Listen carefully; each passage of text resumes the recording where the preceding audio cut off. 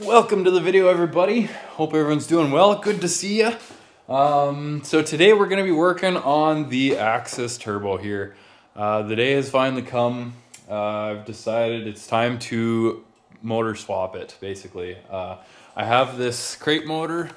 I ordered it this past summer, got it this fall, and it's just been hanging out here on the bench ever since, for just in case the day comes where this thing needs a motor swap mid-season. So we're finally at that point on the doing compression tests on it. Well, first of all, it was hard to start after the last ride there. It did not want to start, so I did a compression test on it, and the clutch side is at like 85 psi and the mag side is like 105, 110-ish.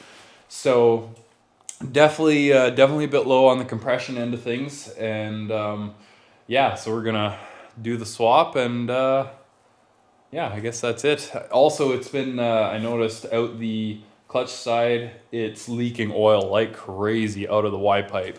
So that being said, like, I was originally thinking I could maybe just keep riding it till it pops. It'd be a great YouTube video, it'd be a grand adventure, but that being said, if it pops, I don't want it catching fire. So that's a bit of a sketchy thing there. So anyway, we're gonna start working on it, I guess. Here, we'll tear into it.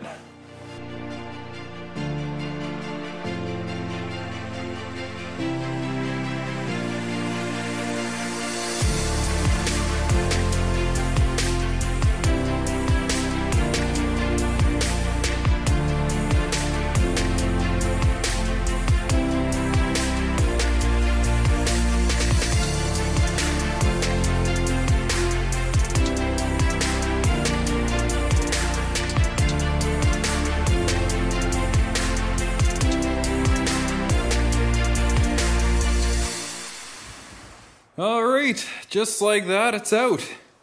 Not bad for 2 hours. Managed to leave the turbo in, which is cool. Yeah, hardest part probably is, well, getting the bottom coolant line off was tough. That one right there. Also, the Y pipe is always a struggle. Yeah, so that's that. Got to get the clutch pulled off somehow. Yeah, basically got to swap all this stuff, the head, that part, the clutch, the mag, the water pump, all that stuff swapped over onto the new crate motor. Now, a lot of you might be wondering why I'm doing a whole crate motor, not just rebuilding the top end if it has low compression. Basically, to put it simply, this way I won't have to worry about the crank. I know turbos are hard on cranks and wrist pins and all that stuff, so generally that stuff does break just as often as the top end, as far as I know.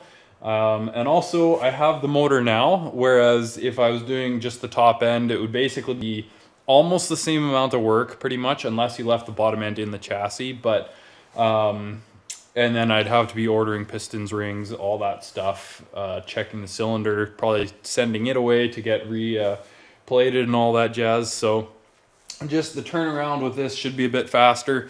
We do still have some riding left in the season, so I'm hoping to get it all back together by the end of the season so that I can actually do some shakedown on it and make sure it's good to go for next year.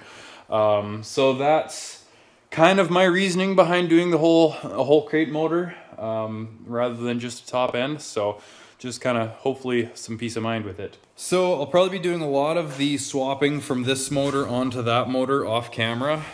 This is the point in which I want to take a little more time, just be a little more diligent with making sure everything's done right and good. And even with putting it back in, I might skip parts with time-lapsing and filming just so that I can take some more time just to put it all back together well and thoroughly and make sure everything's buttoned up and good to go. So yeah, that's kind of how it sits so far, and yeah, not too bad. All right, so we got both the motors on the bench. Got the old motor and the new motor. So we got So this is what the old motor looked like. This is the side that was low compression. This one had better compression, and you can definitely tell there's some wear and tear going on here. I'll actually go to the other side here. This is where you can see it more. So this side's looking pretty good actually. You can still see all the crosshatch marks and everything. This side, not so much. It's definitely got some wear going on. Well, just wrong way. Yeah, so definitely a little more worn looking than the other side. So good, good we're doing this, I guess. All right, so the crate motor's almost ready to go back in. I just need to take the primary clutch off the old motor so that I can get this bracket off right here and bolt it up to the motor, to the new motor. Yeah, so it was a little bit of a trickier job than I had anticipated, swapping everything over. Mostly the water pump was a challenging thing.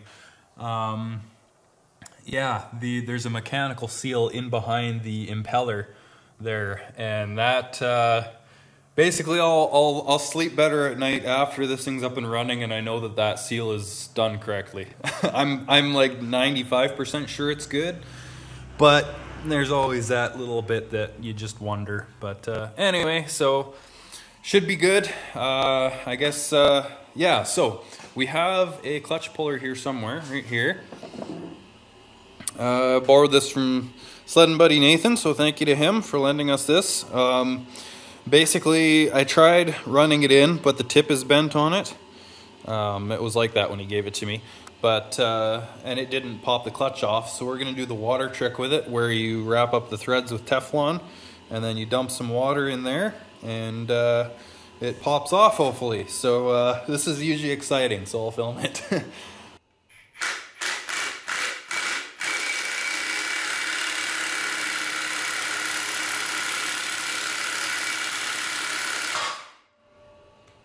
Just like that.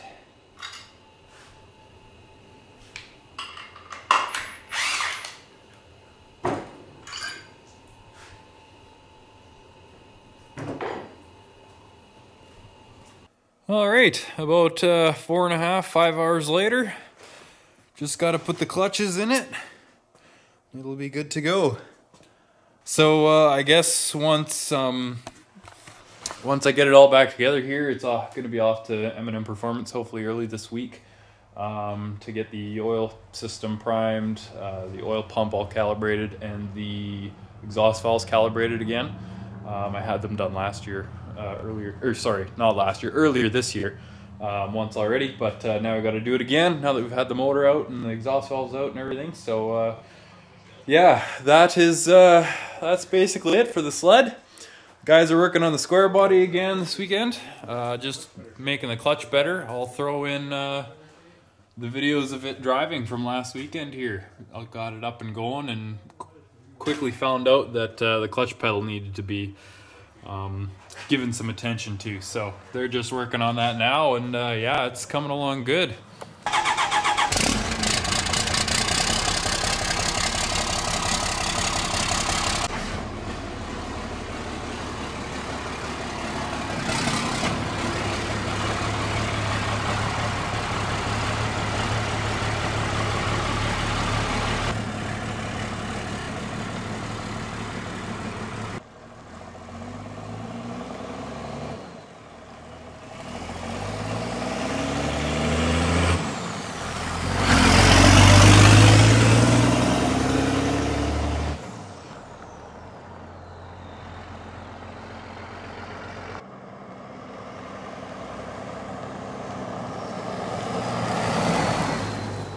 Okay, well, that'll be that for this video, I guess. They did some more ripping around with it yesterday, testing and stuff, and apparently it's really fast. So we might have to race it against my bone stock 24 valve, but that'll be in a future video.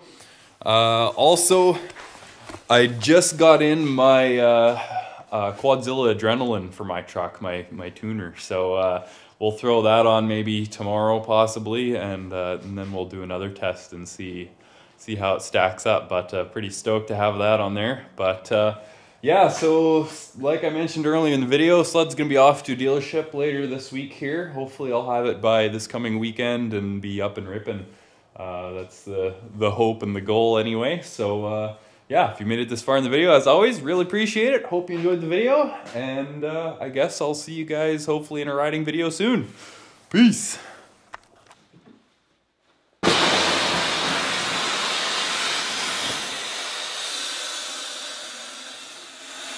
Subscribe.